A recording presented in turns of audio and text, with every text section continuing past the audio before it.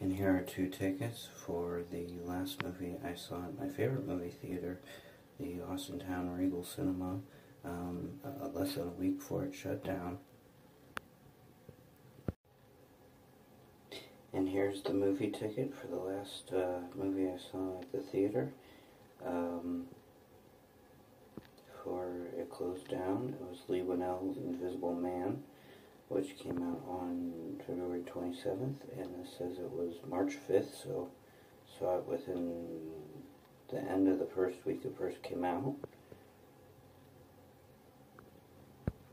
The closure of the movie theaters due to the COVID-19 pandemic in early March. As a movie lover, the subject matter was staring me right in the face, and I just didn't get it. With the last audio, I was trying to turn this into a found footage. Again, I'm also trying to show the creative process here, but this time I think I have the idea. I think I still want to stick to audio because that doesn't take up as much storage space as video. We could do an audio movie, see how long that takes, but I think I'm going to focus on memories of the movie theater and how this has affected me. Right now it is June 6th of 2020, so that means the movie theaters have been shut down for 3 months or more. And within the last month, I'll be honest, I've found myself having much less of an interest in movies than I used to have.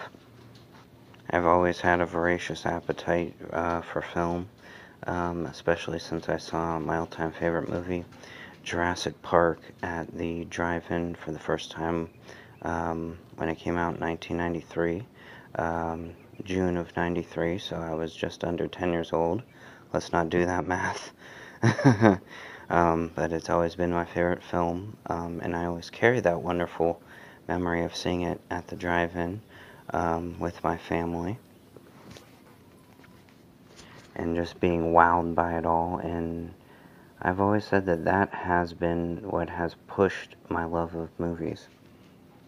Just having my jaw on the floor for the entire 126 runtime of the movie as a young kid, always loving dinosaurs even before that.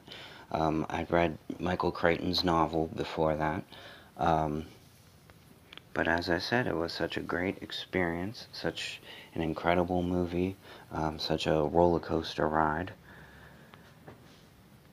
that I've been searching for that cinematic high since then. I had always liked movies beforehand, but that was the one that sold me. Like I said, going after that rush. I would remember watching movies with my grandparents growing up, old black and white, like Hitchcock movies on AMC. That also helped propel my love of cinema at a very young age. And then when I became older, going to the movies like right after work as a reward for working, especially if I came in on my day off or something, that was incredible. You know, no matter how bad the day was, knowing that there was a movie I could go to right when work's over.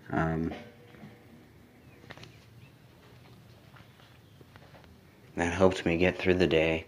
And, you know, sitting down in the seat, I always took either the second or the third aisle right in the middle, and with my big tub of popcorn and my big drink and, you know, sometimes gummies, and just stuffing my face, you know, and just enjoying usually a good horror movie, you know, to help me relax, as we all like at the end of a long day. And just thinking, this is it. That really helped propel my love of movies even further. You know, it was a comforting hand. It was a relaxation factor in an uncertain world. I'm sure that's how many people feel with their hobbies or things that they love, or both. And movies just happen to be one of mine.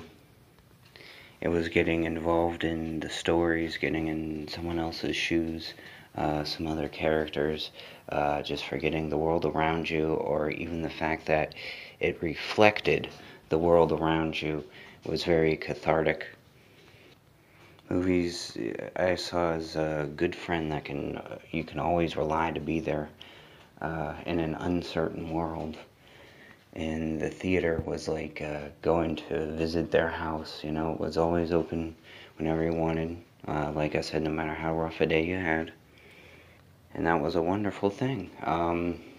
Maybe that's why when the theater shut down several months ago, like I said, I went through the last month or so, I felt like I was losing my interest in movies. I mean, I'd try some, they weren't really doing it for me.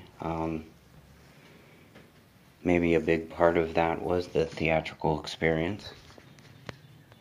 That comfort was gone. I'm not sure. And while we're on the subject of the comfort of horror films,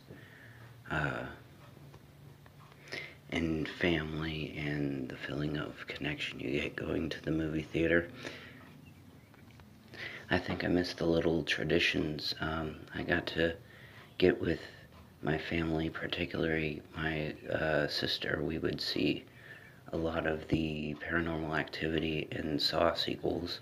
I believe it was from Paranormal Activity and Saw 4 on, and they'd have them every year coming out around Halloween, and we'd go see them. It was a nice Halloween tradition, good family bonding time. We always enjoyed ourselves. Good memories.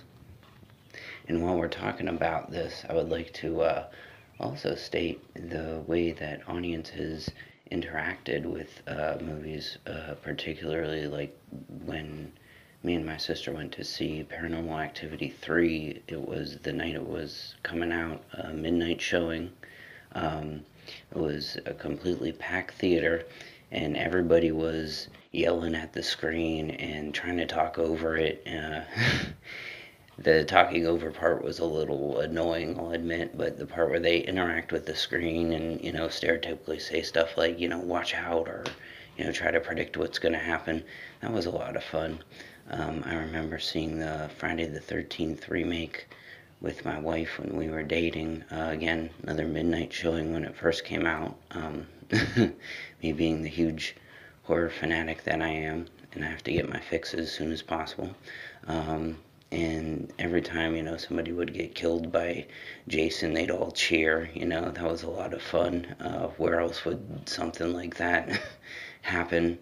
Or in our civilization where something like that, if you did that outside, it would probably be looked down upon. It was a little more acceptable in this form, I think. Kind of goes into the idea that horror is kind of our modern gladiator sports, where we could cheer that on and get that out of our systems. But anyways, I digress. And continuing the topic of going to see the movies with your family, I remember seeing Ghostbusters 2 when I was 5, not quite 6, because it came out in July of '89, I believe. So I was just a couple months shy of being 6. With my dad. Another great memory I can remember as vividly as if it just happened yesterday. And Ghostbusters has always been one of my favorite series. Again, is the family connection, the connection to your memory, and having time with your family part of it. Probably why that's one of my favorite series to date. And another reason why I miss theaters so much right now, or missing out on that connection. I also remember going to see the Nightmare on Elm Street remake at midnight on the night it came out, the premiere, with my sister again, and my wife. And I remember my sister came and visited us about 8 o'clock at night. I remember we ordered Chinese food. And I remember us just conversing and trying to stay awake just to get to the theater before the movie started. I wasn't the biggest fan of that remake, but I still vividly remember that. And I remember going to see Skyfall, the James Bond movie, which started at 12:07. Little wink wink to him being 007. And there was like half hour of previews there, and the movie itself was just about 2.5 hours, so it was well past 3 in the morning. And I went by myself and driving home, and it was an excellent movie. But that's another part of going to the midnight movies. As fun as it is, the staying awake part, But still really enjoyable, one of a kind. Reason why the theater's a one of a kind experience, and I wouldn't trade that for anything.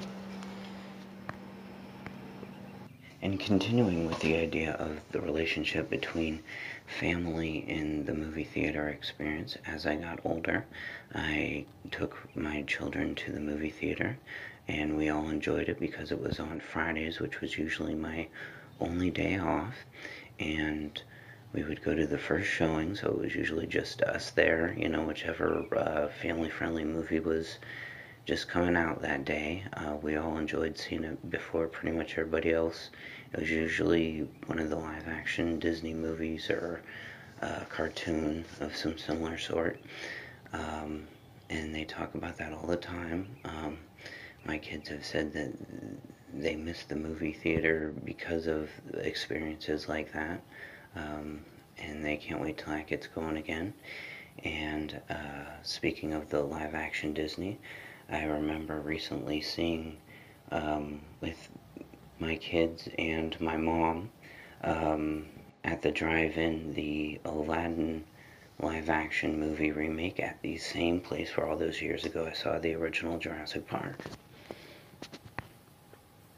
So in a lot of ways, there's the family experience connection, and it's a lot like a time machine that just brings joy and memories from the past to now. It shows that family's timeless and movies are timeless, and they create timeless experiences. I could go on with so many more movies I've had in the theater, which would fill up an entire feature, but for now, let's just go with this overview, because it certainly brings home the idea of, as I said, the timelessness of the relationship between family and audience and the theatrical experience. Edit. As I was going through my audio, I realized, I believe I said Ghostbusters 2 came out in July of '89. It came out in June of '89. And Invisible Man came out on February 28th. I believe I said the 27th. I was going off the top of my head, so apologies for that.